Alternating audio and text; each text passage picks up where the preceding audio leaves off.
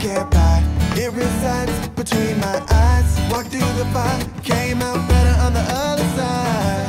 See, life's like a beach if you find the sand. And right now, I feel like 100 grand. You are listening to Inspired Insider with your host, Dr. Jeremy Weisz. Live from the Sweet and Snack Show.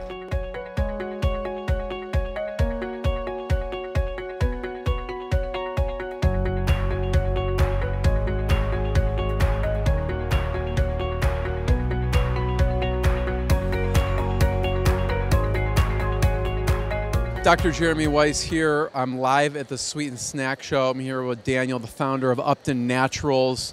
Daniel, first of all, I love the branding, the packaging, and kind of like the old style look. How did you come up with the name and the style of the branding? Thank you. I knew that people like names and faces, and better Uptons than mine. Upton is a much better salesman than I am. Really, we just sort of knew that Upton was going to be a unique name. There's not going to be another. It has a nicer ring to it. UptonsNaturals instead of like Dan's, you know, like that's maybe not. Doesn't ring to it? Yeah. How'd you come up with the product? Because this is, these are jerky bites. My favorite is a smoky original, but this is not made of meat. So talk about what this is made of and how you came up with the idea. It is not made of meat. It's made of wheat. Really simple ingredients. It's basically just wheat, fruit juices in some cases. We've got 4 different flavors and spices. So we started out making a product called seitan, which is a refrigerated meat alternative. That was a favorite food of mine when I started the company going back 13 years now. And as we've evolved into different categories, we just thought that it would be nice to have something that's soy-free in the meatless jerky department. Yeah. Right now, they're pretty much... It's the texture of a jerky. Very much so. How did you get this? It seemed like that would be hard to do. I wish I had a magic answer, but it's pretty much just the protein of the wheat. Yeah. So, you know, it's sort of like a protein for protein, has that sort of springy chew to it. And then if you think about it in terms of flavors, if you were to slice off a little piece of cow, it might not taste any different than, you know, I don't know, even a piece of tofu or something, but it's just how you season it. So right. You don't just, all these jerkies that you see out there, you know, they're usually smoked or seasoned in some way. So it's, in many ways, quite comparable. So were you a vegetarian? How did you come up with this? I've been a vegan for over 25 years. Why? Primarily for animal rights, so that's sort of what lured me in, and then it's hard. No judgment here. I'm just kidding. Yeah, it's hard to argue the environmental and of course health benefits of vegan diet. And in my 25 plus years, it's certainly come a long way in terms of availability of products. Yeah. What was it like decades ago? It was pretty rough. I mean, there was one health food store that was like a 25-minute drive, and they had one kind of soy milk that came in those aseptic cartons, and you know, it was mostly water with like a little bit of chalky soy dust at the bottom, and you'd shake it up and there'd still be chunks when you pour it into your glass. And not even really a lot of options at restaurants. You could have like the veggie chili or a hummus plate. We've got a restaurant as well attached to one of our factory buildings. Oh, really? And like it's your company's restaurant. Yeah. Oh. And we've got a hard ban. We've got a hard ban on chili, for the record, because of my early years. Okay. It's at Grand and Hoyne in the Westtown neighborhood of Chicago. Yeah. So what made you start the difference between being vegan and then actually starting a, you know, vegan food company? What made you decide to start a company out of it? Well, I knew that I wanted to do something that might allow for some activism. Food is a great way to do that. Yeah. I also wanted to work for myself. seitan that we started with was always a favorite of mine. At the time, there were no local brands and just one national brand, so kind of thought maybe that would be a good fit. Yeah. I had only ever made it one time, like at home, before deciding to start a seitan company, and it did not go very well. That should have been your first. It should have been a sign, but it didn't stop me. So. So what kind of products do you have? Talk about some of the product lines. Sure. So we started out with that seitan. We've got 6 different flavors of seitan for retail and food service. What's popular? Most popular is probably our chorizo, which is like a sort of like a Mexican sausage. We've got a bacon seitan, Italian, a traditional, which is very mild, garlic, onion, soy sauce, a ground. And then you have different flavors of the jerky bites. Yeah, we've got 4 different flavors of the jerky bites. Those are probably the most unique in terms of flavor profiles. We really wanted to try to make them as interesting as possible. The Smoky Original, of course, is your most basic. My favorite is probably the pineapple pink peppercorn, which is real nice.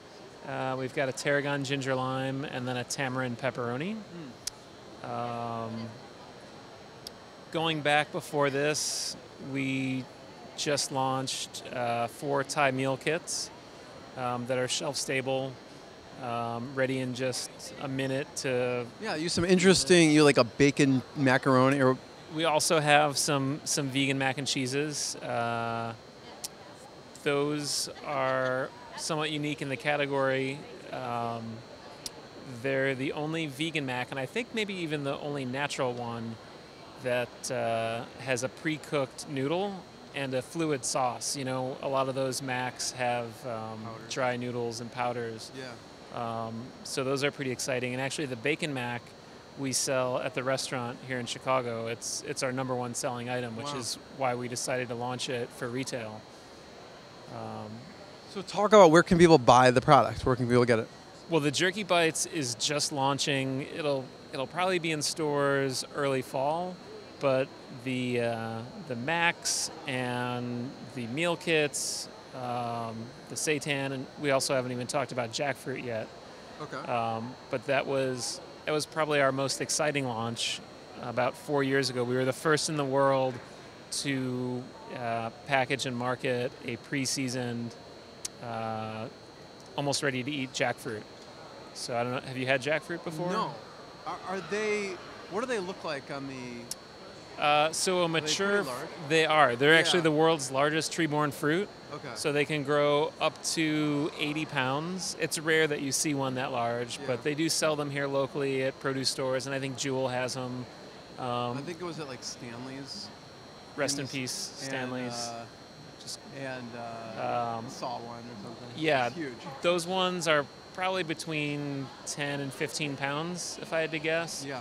So that's the mature fruit, which is sweet. It's actually said to have been the inspiration for juicy fruit gum. We use the young fruit, which has a more neutral flavor, and it's got a texture that's similar to like a shredded pork or that kind of thing. Okay. So we have a barbecue and a chili lime, which are our 2 top flavors. So online, where can people get it? Whole Foods, Jewel has some of our items, Mariano's, Fresh Time. We're in a number of Target stores, Walmart, a few other Kroger banners, Safeway, pretty much Amazon also? everywhere. Amazon.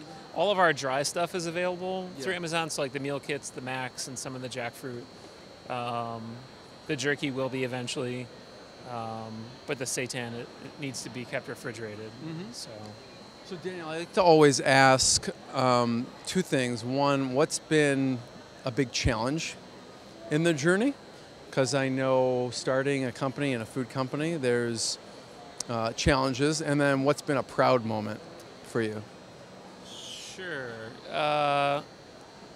I guess in the beginning, I never really looked at anything as a challenge. I knew it was a conscious choice, like this is not going to be easy. I'm going to have to figure out all these things by myself. I don't have a food background or a business background or anything. It was more of a passion project. So I had a fairly slow growth plan, you know, sort of, we started with food service and then slowly branched into retail, kind of region by region. Now we're in over 20 countries. What do you attribute to that? Were you on the phone calling? Were you just showing up at local Chicago places? How are you growing slowly early on? Yeah, it was just a lot of kind of just showing up. We did have a lot of help from Whole Foods locally. They were our first retailer and had you know, some great programs where they support their local suppliers. And you know, if you do well in 7 stores, you can get into 20, and then you can get into 40, and then you can kind of go region by region with them throughout the rest of the country. So we would basically take it region by region with them, and you know, we would go, when we would launch, we'd go visit every single store and try to do in-store demos and participate in all the like the veg fests, like consumer fairs, that sort of thing. And I think it's really just our passion that, you know, and our authenticity that sort of caught on, I guess. Right. But you know, of course, there is a certain point where you get so big that it's hard to do all those same things that you did when you started. And even in the last year, we've seen so much growth. It's, in terms of challenges, I would say employees can be difficult to find. You know, we've had some challenges finding enough people to do the work that we need. And the space itself, we've been in 4 buildings now. So we started out just, you know, technically 5. Yeah, well, we had like a shared kitchen, and we saved up, you know, once we were selling to a handful of restaurants to then get our own space, and then outgrew that, went into almost like I'd call it a temporary space for 2 years while we were building the space that has our cafe attached to it. We used to do all of our production there as well. And I'd say we had kind of like a 5-year plan. That building is just under 10,000 square feet, of which 3,600 maybe is production space. And we're like, okay, it'll be maybe 5 years, and we'll start to look in the neighborhood at some other places that we could move production to, or different lines. And sure enough, in like 2.5 years, it was wall to wall, and people were trying to work to get things done. That's amazing. It was pretty wild. So now we're in. It's a pain to move. It is. I mean, you have all this equipment. Yes. I'm getting ulcer thinking about it. Yeah, it. Like, oh, forget it. Just cram more people in there. You know, it's hard to say no. Once things are going, you know, you can't just tell Walmart, like, or the distributor really, you can't say, don't sell to Walmart or don't sell to these stores. You just got to keep growing. You just got to keep going. And it helps keep things interesting too, you know, challenging but interesting. Right now we're in 42,000 square feet, so we made a really huge jump. In terms of production space, it was more than 10 times the size. We're filling that up fairly quickly, but we also have some additional space to grow on the property. Wow. That's amazing. What's been a proud moment for you? Proudest moment, I would say, would be launching that jackfruit. We worked really hard on that, finding a supplier. When we launched it, before that, you could only buy it in a 20-ounce can, usually at like an Asian specialty food store. Right. Most of those cans are loaded with sodium and have preservatives, and then you take it home and you're still cooking something for an hour to 3 hours. And I must have called every single company that had a can on the shelf saying, please, I really want to buy this from you in bulk, because I want to season it, I want to do this thing. And most people either didn't reply, or I had people laugh at me. Why? Like, just because they're like, you don't know what you're talking about. Americans don't want that much jackfruit. Like, that's crazy. We're not interested. So it essentially took me getting on a plane and traveling all over Southeast Asia to try to find the right partner, or partners really to source and do the production and figure out how to make it happen. You were determined to get that jackfruit. Quite determined, yeah. And since then, I've seen some of those bigger companies with the cans at different trade shows, and did my best to pretty woman them. If you've seen the scene where they, big mistake, but they still can't really be bothered, like. They're lost, right? They're lost. Yeah. But that was an exciting time to see that. Well, check out UptonsNaturals, the jerky bites, all the other products they have. What's the website we could point people towards? It's just UptonsNaturals.com. UptonsNaturals.com. Thank you. What I got, you can't buy. It resides between my eyes. Walked through the fire, came out better on the other side. See, life's like a beach if you find the sand. And right now, I feel like $100 grand.